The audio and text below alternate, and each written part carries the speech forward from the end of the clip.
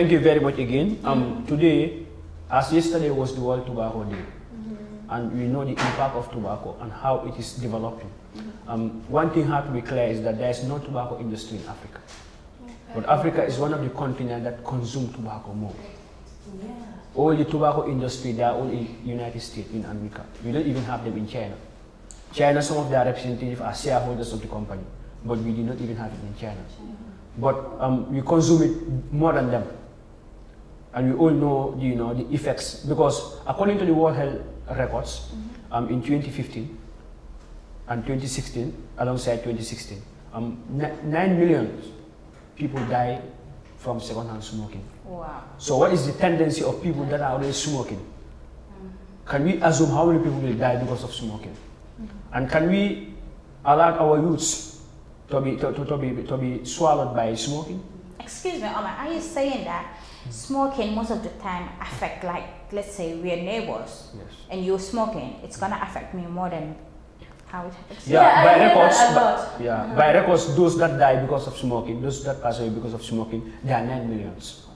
Worldwide. That's a lot. So that is why the Gambia, it is the responsibility of the state to make sure that people are protected. It's like we're indirectly smoking. Exactly, indirect second-hand smoking. And also, Omar, I would really like you to go on into discussing the regulations that are surrounding the smoking of tobacco. Because I see, even when I was young, some of my uncles that and I heard that this is not right. So what do you have to say about that?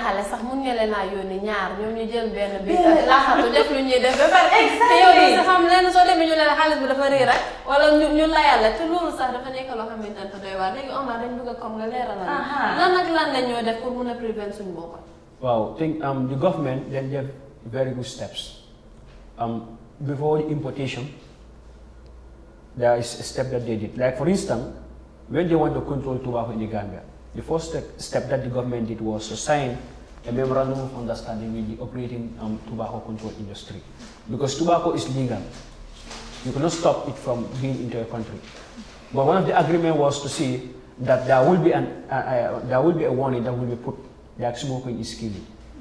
That was one of the first steps that the government of the Gambia did. And when you import it to the Gambia, before you paid in a container form, but now you paid in packets. Tax. Oh, interesting. Tax. In 2017, when we have the Adam Barrow's government, before they earned 250 millions tax from tobacco alone. But right now, as I'm speaking to you, they earn more than 350 million. So almost 100 millions have been added because of the tax. And now we have less people that sell cigarettes in the Gambia. Away from that also, they have what they call the Tobacco Control Act. Before they have regulations, there will be time in which the Minister of Health will just come with a regulation to say no smoking in public, gathering, public office or public places. But now we have what we call the Tobacco Control Act and the Regulation Act. The Tobacco Control Act of 2016 and the Regulation Act of 2017. Now under the Tobacco Control Act, minors are well represented because it is in law that a minor cannot enter into a contract unless he is entering into a contract a contract of necessity. Meaning if you did not do that part of the contract, perhaps you will lose your life. Like for instance, buying food stuff. A minor can do so. But all the other stuff like buying food or buying cigarette or any other form, the law is saying you cannot send a minor to a shop.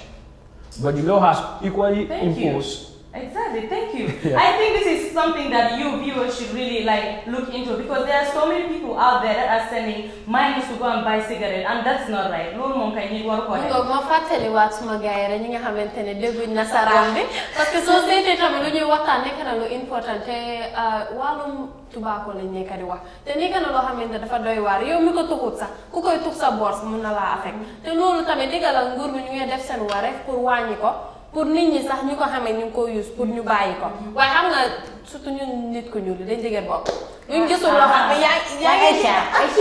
Aïcha su waxé li wax lélé ñun fi Gambie la dañ li fi respect ci wajuri de yow foog nga né xalé papa dina ko yónni dama jël ma cigarette dina ko dédé du ko def so problème bi ñu wara waxal moy wajur yi Very good point. The parents should stop sending their kids to the shop to buy cigarettes. Parce que su ma jëlee tey ma jëlee ëllëg ma jëlee gannaaw ëllëg damaa wax ne lii lu baax la. dama ko try ko waaw. ma seet lu ma def. So we should really talk to the parents. The government, they did not impose that duty. That duty is imposed by common law to make sure the youths are being protected, especially minors. Yeah, but also government of the Gambia, the sub owners, they are asked not to display any of the product of cigarette in their shop, and they should not also sell in small sticks. They should sell in packet. So as they are doing that. They are doing that. But the problem is enforcement.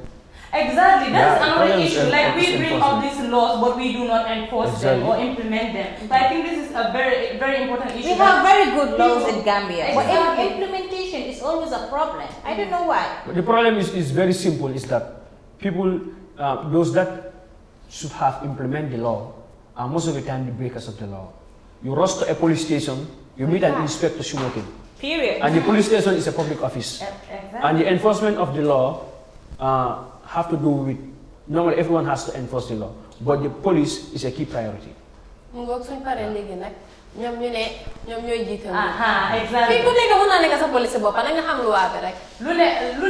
It has to take force for it to be implemented. Gambia, like she said, we have a lot of good laws, but we are not implementing it. We are not enforcing it. And if we do that, we will go a long way, because now we have people that are educated on that, and they will work on that to try to improve the situation in the Gambia. So viewers, I think this is a very important topic that was brought to us by Omar. Omar, thank you very much for bringing this. Thank you, and I hope such a topic will continue in our ballot power.